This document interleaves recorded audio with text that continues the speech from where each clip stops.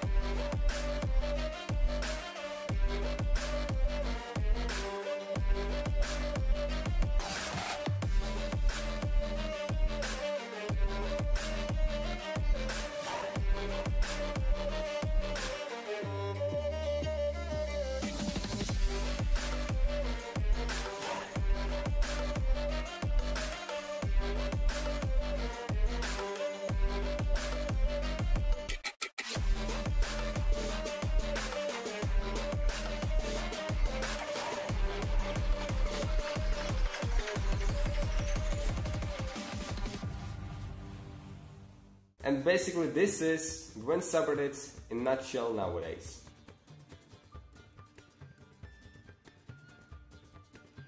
There's only one superior cow in GWENT, and it's the prize winning cow, and you all should know that. Once again, we have an amazing cosplay by Victoria Hofferson here, and this time she cosplayed Tris Marigold. Please your eyes. And now for the end of the news segments, I have a few tips that I've gathered over Reddit for the use of the game. Here you go.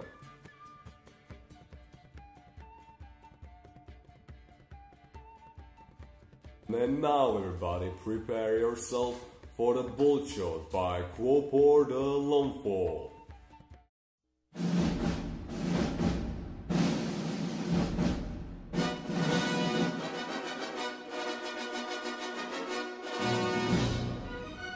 Baldshot, Baldshot, Baldshot.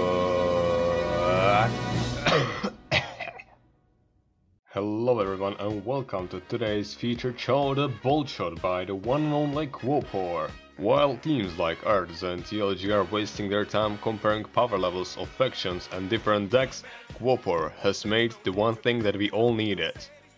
Compare the bold guys of GWENT. Now it's time to compare them.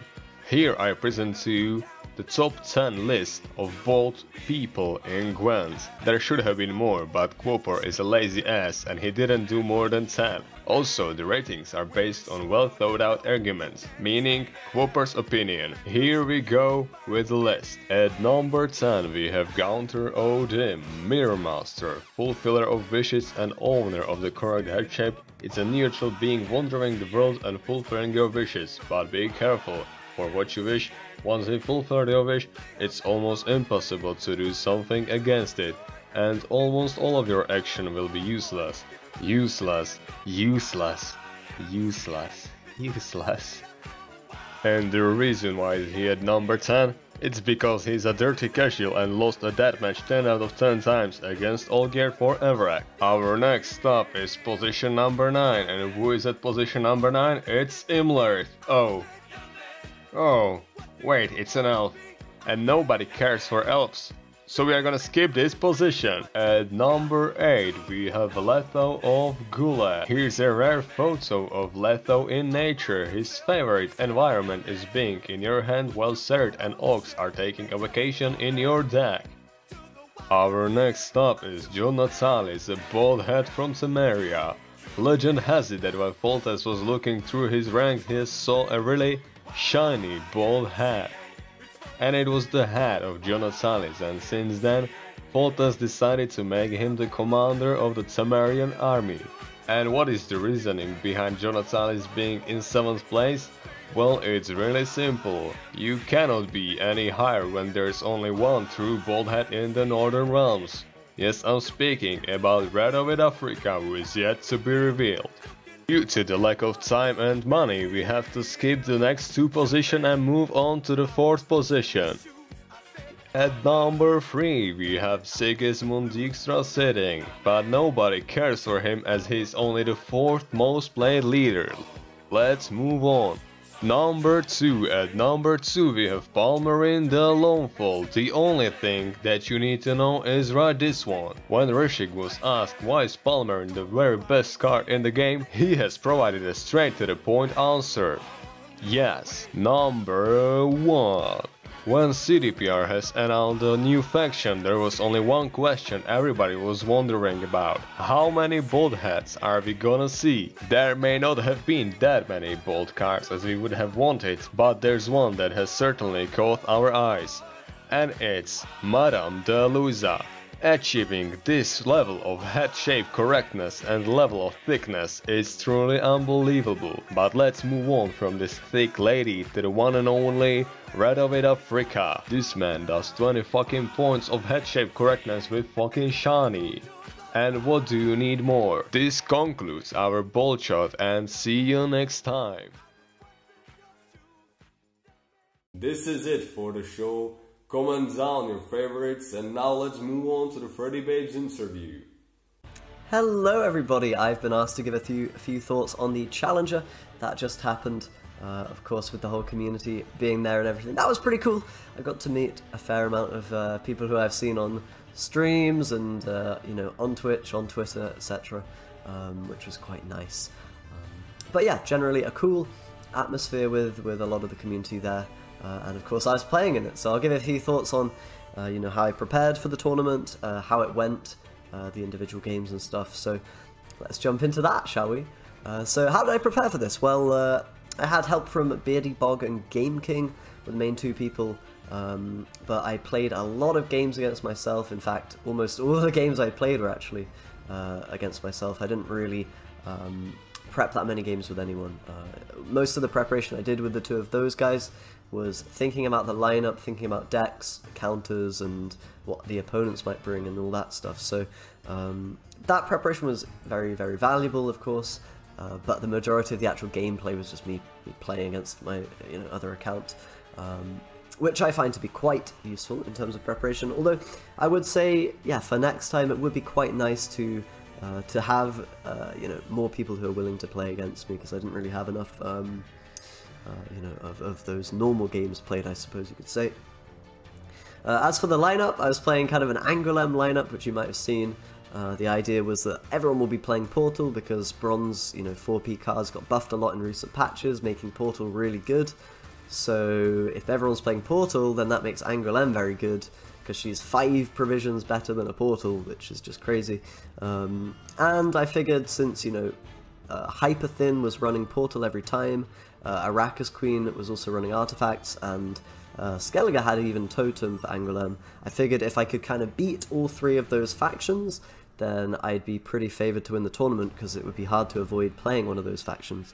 In reality, not really anyone brought Hyperthin. I mean, there were a couple of people who played it, and there weren't really any SK players apart from Adzikov, and likewise with Queen, it wasn't very popular. So kind of missed the mark a little bit on what I thought people would bring.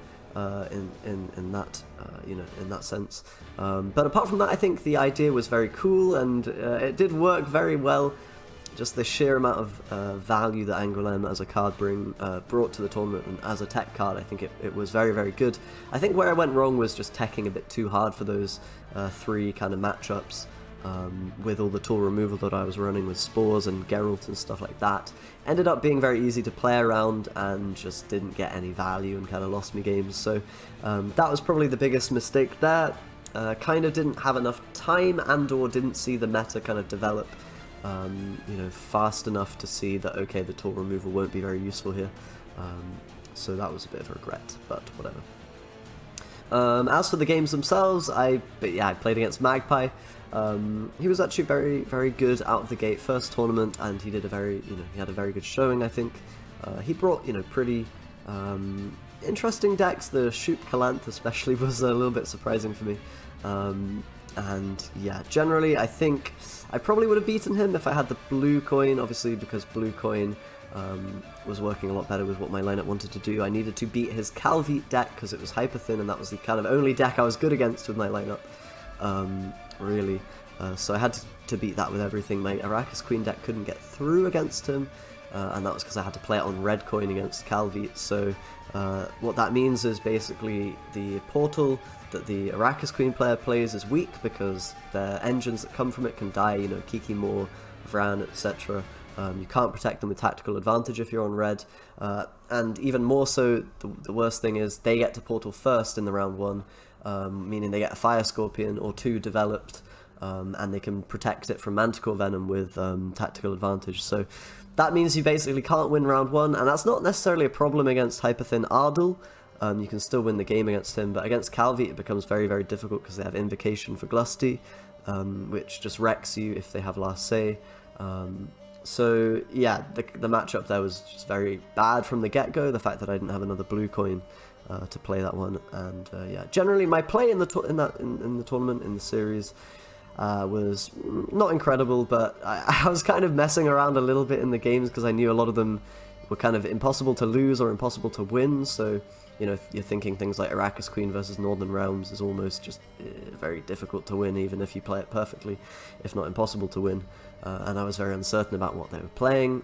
And stuff like Calvite Mirror was basically unlosable for me, so I got away with playing a bunch of technically incorrect plays, because whatever, you lose 5 points, you're still winning by 20 in that matchup. It's that favoured for my deck. So apart from that, people have said you should have eaten the Glusty Warp with Babagazi in the final game to play around Invocation. I probably should have done that.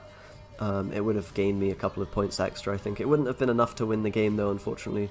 And in my mind, I figured, yeah, I mean, if I eat the Glusty Warp, the Invocation gets bigger naturally, right? Because there'll be a taller unit on the board. So I didn't calculate it all out. You obviously then have to also calculate whether they're pulling Tibor, what their Tibor would pull if they didn't play Glusty Warp from their leader. There's a bunch of calculations you'd have to do at that point in terms of also whether you eat units to spawn more ones so that Glusty gains more value, but then you play into Invocation more. And I didn't really have time or brain power at that point. I was very fucking tired, from the previous games to think about all of that. So probably technically a misplay would have gained me a few more points if I ate Glusty, but it would unfortunately wouldn't have been enough either way to win that game. So yeah, really it came down to the coin flip and probably my lineup running too much tool removal and being very easy to play around those cards once you have knowledge of them, which Magpie did get knowledge of because I played them earlier in the series. So I think that was where I went wrong, and lesson learned for next tournament pretty much. Yeah, who did I think would win? I thought Adzikov had a very strong chance, and yeah, after seeing his lineup as well, I thought he had a good shot at winning. I think he probably didn't play, quite well enough to get the win this time round. And Magpie definitely, had a good showing and was another person that I was very, very scared of in first round. In fact, probably most scared of getting Magpie because of the uncertain factor. Not being able to do any kind of research on what he had played in the past and whatnot is a big deal. So, yeah, good job to him, and unlucky to Adzikov, who I had probably put as a favourite before. But some other general thoughts about Gwent, because why not? I haven't been playing many other games either. I haven't played any Gwent since getting back from Challenger. I'm a little bit overloaded from all the tournament preparation, as you can imagine, and playing a game as a job, effectively, which is what it turns into for this tournament prep. It becomes very intense, and a lot of hours put in. It really kind of makes me want to take a bit of a break for a little bit. So I'll probably wait until, you know, the expansion comes out or something to play more Gwent. But definitely the game's in a good spot right now, and it probably will only get better with more cards and more interesting stuff added. I had a huge amount of fun actually preparing for the tournament. It was just really cool finding a bunch of new combos and you know, countering stuff, and I've even got some other secrets that I will be keeping for the future tournaments that I discovered. But definitely a huge amount of fun, and it really did feel like old Gwent and old tournament preparation in terms of finding those little hidden gems in the cards and the techs and the secrets that people aren't playing on ladder. So that was really nice, I would say. And yeah, apart from that, it was just a nice challenger. I'm a little bit sad that the event has been, you know, downscaled. The challenger basically became an open with community members there. You know, the community, it was nice having them there, but it was a bit sad to not have a proper challenger with, you know, the full epic location and extra kind of work put into the videos and you know, special stuff in between the player segments and whatnot. So that was a shame. It just seems like there's a general trend of cutting back a little bit on the esports for Gwent, which, you know, sucks, but what can you do? That's just how the game, you know, where the game is at the moment. In terms of Season 2, I would love to play in it if there would be any announcement of it. There hasn't yet, so I'm not super hopeful that it will be very good to be playing Season 2 of Gwent Masters as a profession. I'm not sure there's going to be that much money in it. If you know, trends are you know, pointing in that direction, which it seems like they are. But we'll see. I'll definitely, of course, play the Masters and then see where to go from there if the Gwent stuff, and I hope it is, if the tournaments are good and worthwhile playing, then I definitely will be trying to get into them, because I do really enjoy the Gwent tournament scene. I think it's still very, it's a very fun thing to be taking part in, and it's very, you know, very good to do. So, yeah, hopefully we get news on that. I've been asked what is some advice for being a pro or a caster. Well, I would say don't become a pro player just yet. Maybe wait a little bit until something is announced for the next season of the game. But, you know, if you want to do content creation, if you want to do other stuff, then just go for it. You know, if you have passion for the game, if you enjoy doing it, then it can always be a little thing you do on the side. You can put more time into it if you have it, and that's how I started. Oh, that's an alarm. That's how I started. That's how a lot of people start. I think you just got to have a passion and an enjoyment for it and just go for it. And, you know, maybe something will stick, maybe something won't, but either way you'll have fun doing it, and I think that's the important thing. But yeah, that's just some thoughts from me on the Challenger, Gwent in general and whatnot. Thank you, Dr. Dinners, for having me, and I'll see you guys next time. Bye. Thank you very much, Freddy, for your inputs. And now should have been the village part, but as mentioned before, I kinda took too long because I was sick, so still, it's a big thank you to Ville for making the deck guide. You can find him over on Twitch. I don't know, I'm gonna link it down there, but his name on Twitch is Ville KS, so you can find him there. And also, he's a really great deck builder and really great player. This weekend he's playing tournaments, so keep your fingers crossed for him. And also, I'm gonna be featuring one of his decks in my next snapshots, or I could say deck guides for you guys. That's gonna be coming out on Monday, maybe Sunday, maybe Tuesday. So keep your eyes peeled for that. This concludes the show. One more time, big thanks to Freddybabes, and also big thanks to Ville for participating in Gwent News. And see you next time.